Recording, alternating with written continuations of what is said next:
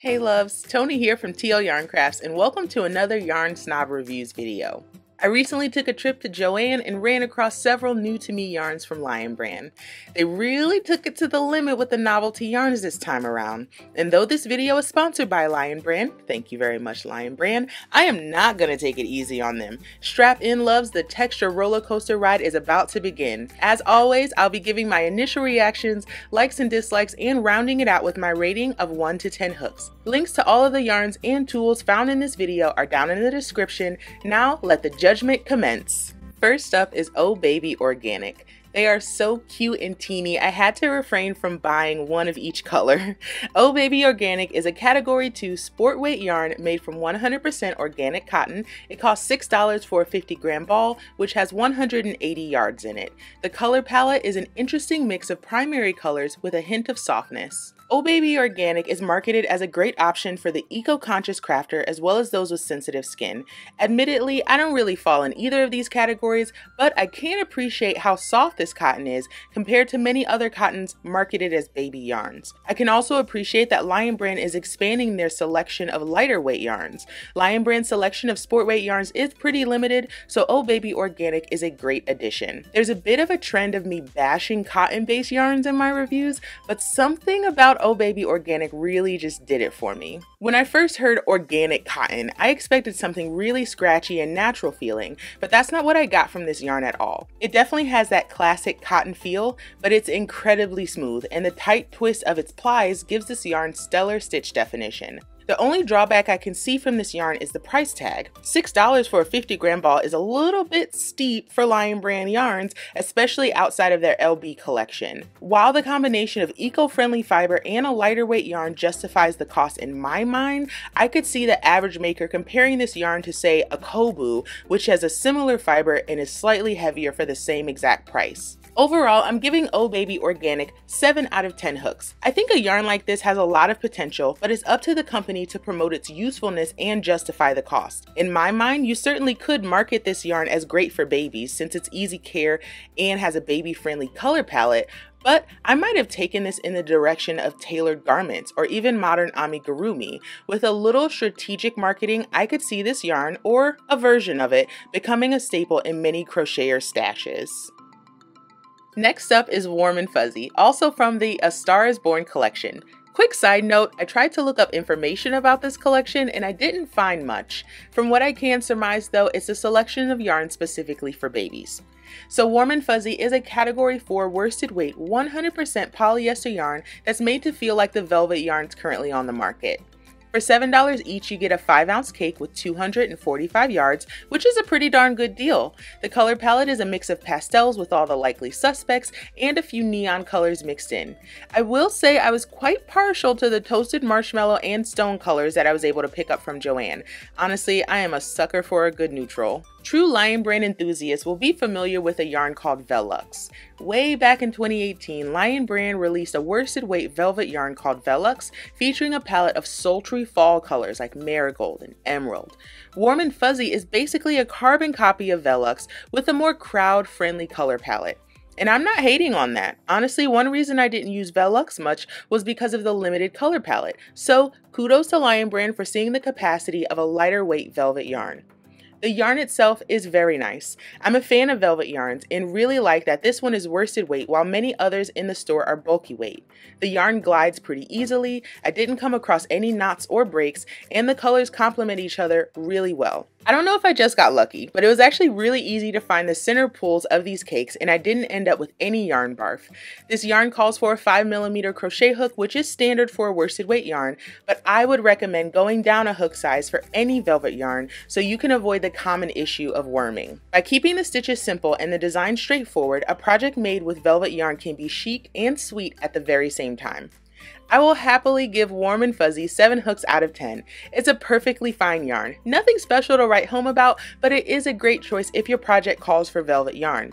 Much like my crush on you Cardi, which was made with the original Velux. Now if you're more of a home decor person, the Maisie Velvet Pillow is a free pattern that I made with Velux as well.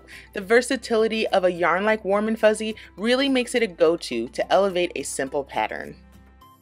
Next on the chopping block, the next yarn we'll review is Velux Impressions, a very interesting and playful cake yarn.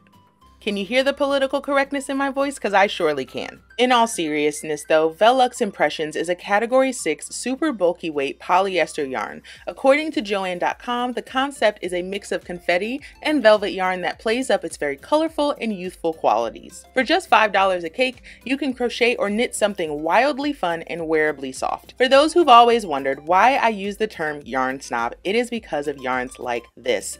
I call myself a yarn snob because I know what I like, and as a designer, I can visualize the opportunities in a new yarn. But this Velux Impressions, this was a challenge for me. The first turn off was the texture, which can only be called weird. It's like if Lion Brand Homespun was made with velvet yarn, then they added little twisty nubs to it. Like, why would you even do that? The next turn off was the color and how it was used in the yarn. The color combos themselves really aren't all that bad, but when I saw how short the bands of color were and how abruptly the colors changed, I rolled my eyes so hard I gave myself a headache. The entire idea makes me wonder, who asked for this? I always hope that actually crocheting with a yarn will make me like it a little bit more, but unfortunately that wasn't the case with this yarn. The nubs kept getting in my way and it was pretty tricky to find the stitches. Once I got going though, I was able to get a little bit of a rhythm, but I know I'd never really enjoy the experience of working with this yarn. The look, the feel, and the experience of working with this yarn are just as important as the project I'm making, and I couldn't get over how poor that experience was. Now you might be thinking, Tony, there has to be something you liked about this yarn. I mean, sure, I'm a professional. I can always find something that I like about a yarn. In this case, there were no flyaway fibers when I was working with the yarn, and I mean, that's a good thing. My biggest issue though is the poor crocheting experience and the idea that I'd have such a severely limited number of projects I could actually make with this yarn. After giving it the old college try, Velux Impressions gets a 3 out of 10 hooks rating from me. Here I have It's So Fluffy, a textured cake yarn that is incredibly soft to the touch. Fluffy is a category 6 super bulky weight 100% polyester yarn. You're going to get 120 yards in a 100 gram cake for $5. This uniquely bumpy yarn has a surprisingly sophisticated color palette, which is what really drew me in. But upon further inspection of the yarn strand, I found that I'd been hoodwinked, bamboozled, and led astray. When I got home with my bag of goodies, I fully expected a strand of pillowy soft fiber akin to velvet. But what I got was a strand of eyelash yarn with nubs of that pillowy soft fiber. My first thought was, what the heck am I supposed to do with this? I had issues from the moment I got this yarn on my hook. The ball band recommends a 9mm hook, but I went with an 8mm in hopes that I could get a more consistent fabric from the yarn. After making my initial chain, the fluff and the eyelashes made it nearly impossible to see my stitches.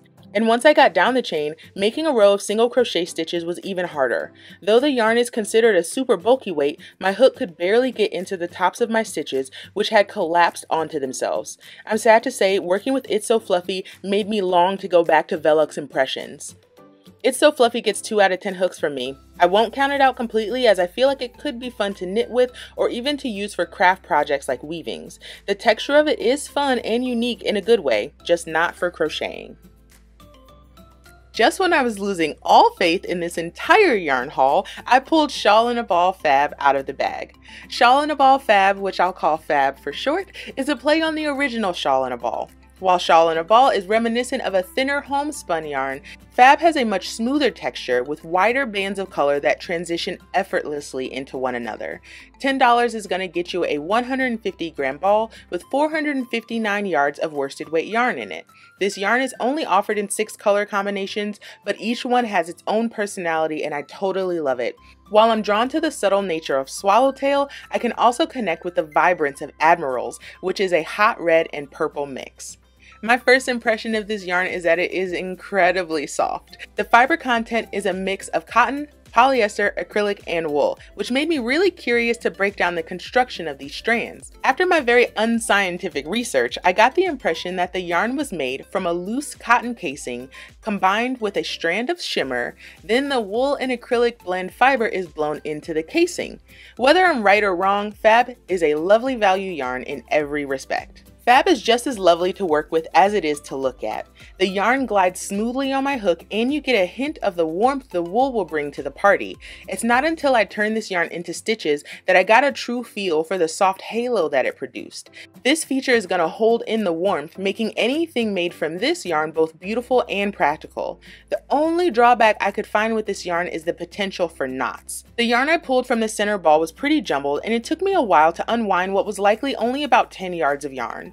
If I was using this yarn, I would probably wind it into a cake with my ball winder before attempting even the first stitch. Everything about this yarn appeals to me, so I'm giving it 9 out of 10 hooks. I think the price point is fair, it's unique enough to stand out even in the biggest yarn stash, and the colors make my heart just swoon.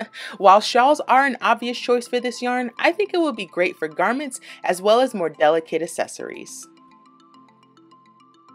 The last yarn for today is Velux Jumbo. It's a little tricky for me to put my finger on exactly what this yarn wants to be, but I can tell right away that this yarn is fun, super soft, and it's here for a good time. Jumbo is a category 7 jumbo weight velvet yarn with a chainette construction. While it looks like rope from the outside, the center is hollow, allowing this yarn to relax on itself and making it easier to crochet with.